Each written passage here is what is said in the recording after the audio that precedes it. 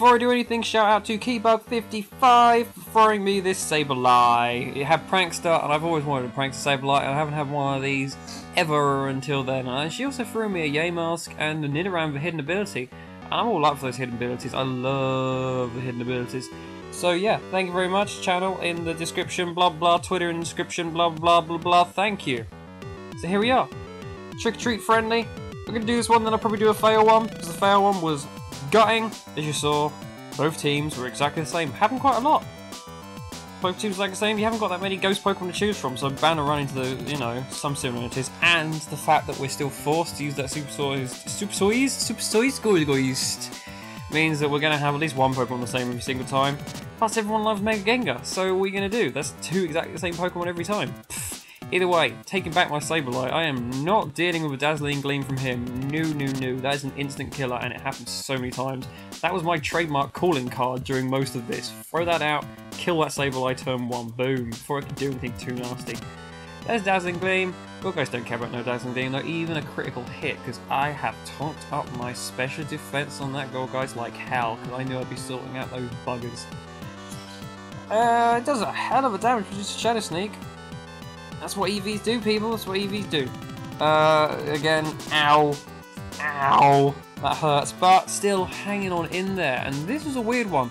My opponent's got a real thing for Protect. Protect is a fantastic, gorgeous move for doubles, but singles? Or what a fur? No. That's weird in singles. Maybe he was just like seriously constantly scouting what I was going to do. I don't know. Maybe he just threw in a doubles team. Who knows, but a bit of a weird one to use. Shadow Sneak still going in there, chipping away my own life, my life orb, but it's worth it. Protect again?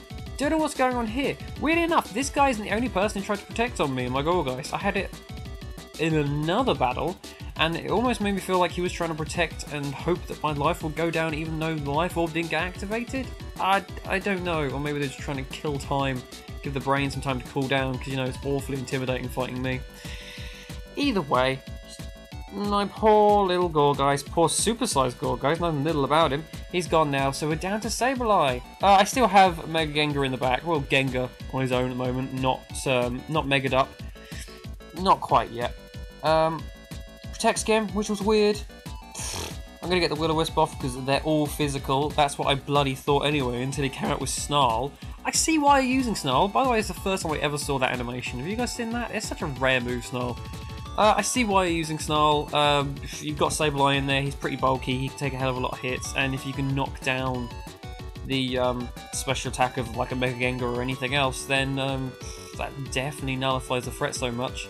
Either way, foul play, again, not anything. I'm not scared by anything going on from this Sableye, to be honest. It's burnt, Snarl is weak as hell. Sableye can take everything, he's Tonk. Now we've got a slightly hurt Gengar, and I'm feeling cocky at this point. Sod it, Swagger! Do you know what? This is my Sableye is one of the few ones that had Swagger in the whole of the Trick or Treat friendly, which was a bit weird. Because it's well useful, especially since you're going to get so many Gengars come at you. So, yeah, Gengar, stop hitting yourself. Alright, it comes up again, and Gengar, stop hitting yourself. I'm just going to sit in there, I'm just going to recover, because I've got my Rosalie Berry, I don't care. Dazzling Gleam is going to kill me, so Gengar. Hey Gengar. Gengar, stop hitting yourself. I love when I don't even have to do anything. So Gengar successfully managed to punch himself in the face 3 times. I come with a knockout, a little slap to the back, doesn't even need it, it's gone already. And he popped out with Gourgeist. Finds my Rosalie Berry, bothered, and he protects. What is with the protect?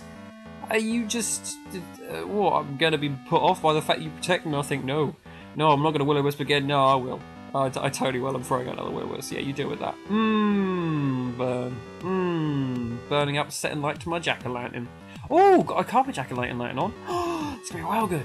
Okay, I say well good, it's going to be a massive mess, and then ultimately a massive disappointment in how awful my one looks.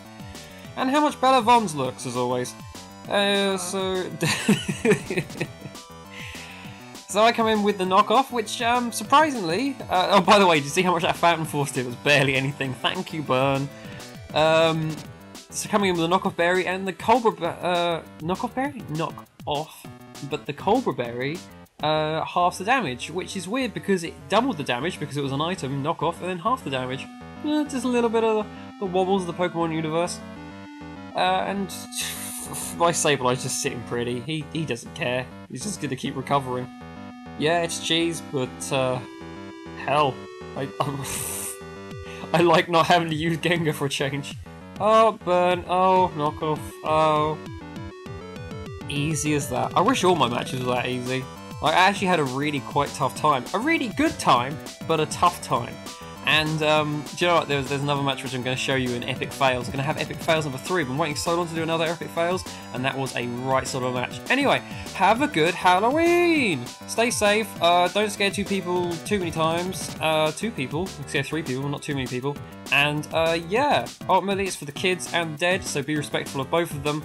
But don't worry about the undead, you can punch them in the face, they don't need respect. For the love of God, yeah, re-dead them undead. And I don't know, stay spooky people, and see you later. Murder!